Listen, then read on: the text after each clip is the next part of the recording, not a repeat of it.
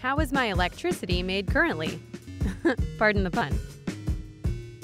There are two ways the human family makes electricity.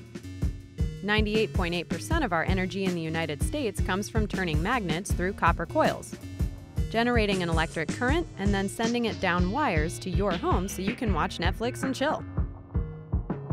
Two ways to make these magnets turn are building hydroelectric dams on rivers and using wind. Mainly, though, we turn things by making steam, and making steam requires heat. In the US, around 20% of the time we make this heat by splitting atoms. Nuclear power is really steam power. Sometimes we even create this steam to turn magnets by exotic methods like geothermal or solar thermal. But most often, to make the steam to turn the magnets, we just burn things like coal, natural gas, or whatever we can find, like chipped up tires. Instead of burning things to turn things, we can also make electricity directly from sunlight. That is what photovoltaic PV cells do, which are found in solar panels.